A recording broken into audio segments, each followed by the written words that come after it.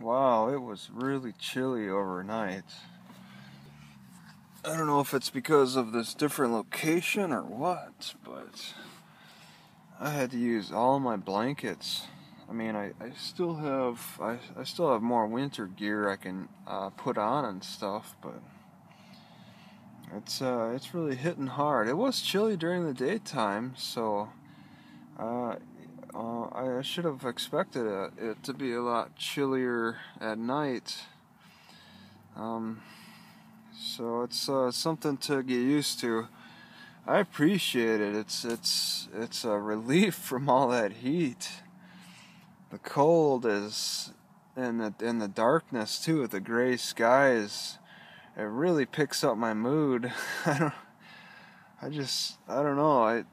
I don't deal well with that sun. I think it's giving me cancer. I got this brown spot in two different spots on my cheek. I think it's cancer. It keeps getting a brown spot that reappears. Scratch it off and then it comes back. And I think that's from when I had, okay, temperature extremes are hard on me because it seems like those two spots, for one of the two spots I got the cold sore from the extreme 0-degree weather up in Wisconsin, where I was getting bumps. It's like frostbite, early signs of frostbite. I think they got red, so I didn't really kill the skin, but it's definitely changed. All that cold, it definitely changed the structure of my skin. But then the heat and the sun do that too. It might be a lot on the temperature fluctuations. Might be a lot up to that. But yeah, just gonna try to warm up. I'm trying to wear my sandals as much into this winter as I can too, because I only have the one pair of shoes, and I'm nervous about losing those shoes, about them falling apart on me. The sandals, see, they're cheaper. They're $80, and the shoes are $160. So I'd rather have the sandals work as long as possible. Try to wear them as long as possible, because look at this. I repaired this. This is the second repair on this strap.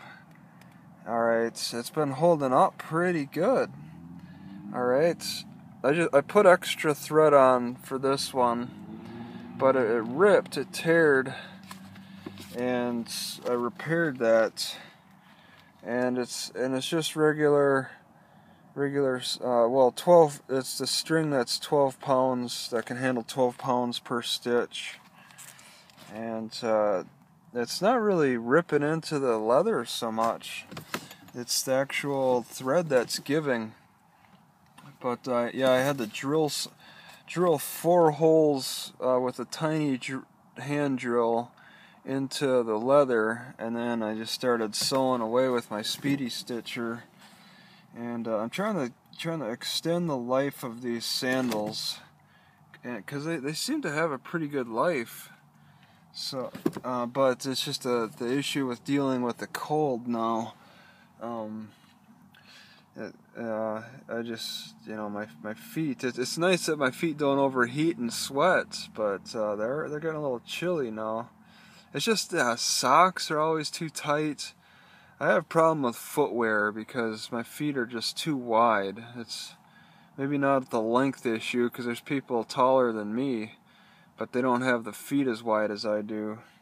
And the shoe manufacturers are going to charge a pretty penny for that.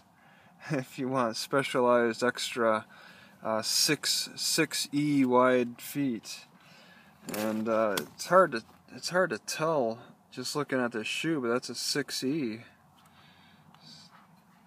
and it works and it fits great.